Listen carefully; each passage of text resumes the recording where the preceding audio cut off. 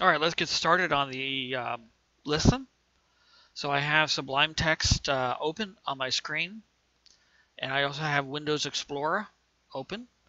So I have my lessons folder opened up, and I want to go ahead and add a folder. So I'm going to add a new folder, and that folder is going to be week 4. And again, if you're in a summer class, these weeks won't match up. Or if you're in a Maymester or in a summer 1, summer 2. Again, these are based upon a 7-week semester. Inside my week 4, I'm going to go ahead and create another folder. This is where my website's going to be, and I'll call this Sandwich Shop. And then we want to have a place where we're going to place our images.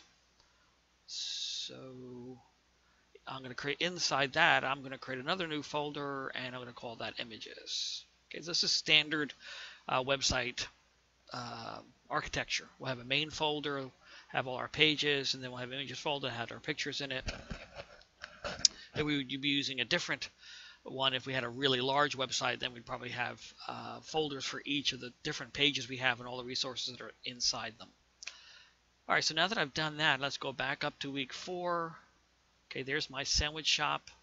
What I want to do is I want to add this project to Sublime Text. So we're going to bring Sublime Text back in. What did I do with Sublime Text? Ready. There it is. All right. All right, so there's Sublime Text. Let's shove this over a little bit. And shove this over a little bit. And then go back to the other so you can see both at the same time. And what I'm going to do is I'm going to grab my sandwich shop. And let me make this smaller. Grab my sandwich shop and dump it right on top of Sublime Text. All right. Now when I go back to Sublime Text, there I can see my images. My images is the only thing that's inside the folder. So now I'm going to go ahead and add my first page. So I'm going to do File and New. Right, so it's an untitled page. And then I'm going to save that page because I want to save it as an HTML page. And since this is going to be our home page, in fact, let's see. So this is going back to an old. So 162 online lessons for sandwich shop. All right, now it's going to be inside the sandwich shop. I'm going to call this sandwich template underscore template.html. And the reason for that is we're going to create the template for it, then we're going to create all the pages from that template. So I'm going to go ahead and click Save.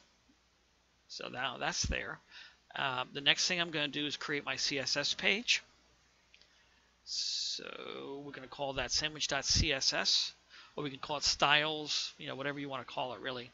So I'm going to do new file, and then I'm going to save that file.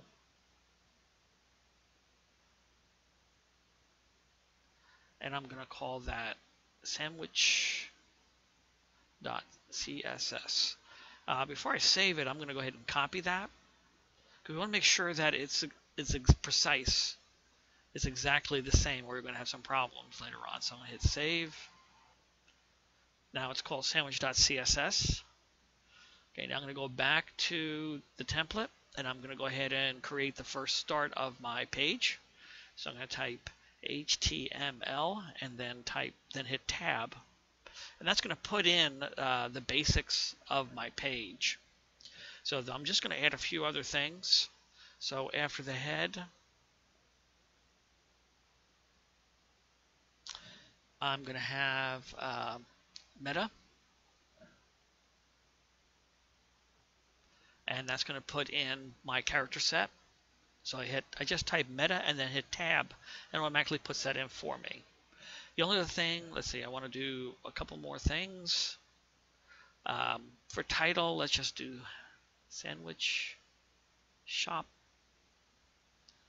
And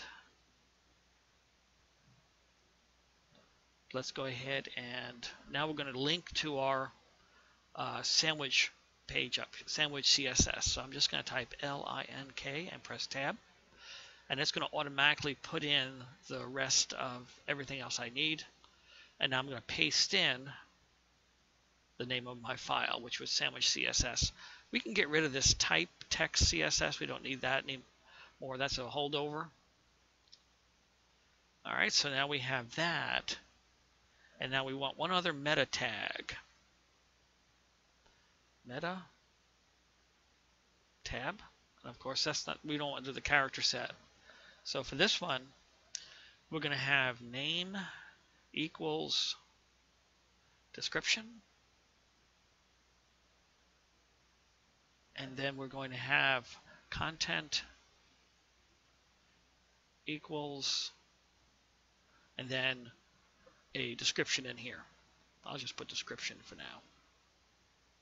Each page should have its own specific description, and that's what search engines will use when they describe that page. All right, so this is good for now. I'm going to go ahead and save the sandwich template. And there's no sense in me looking at it in the screen because there's nothing to see yet. We haven't put anything in the body. The only thing that would show up would be sandwich shop in the tab that we have in there. All right, on to the next lesson.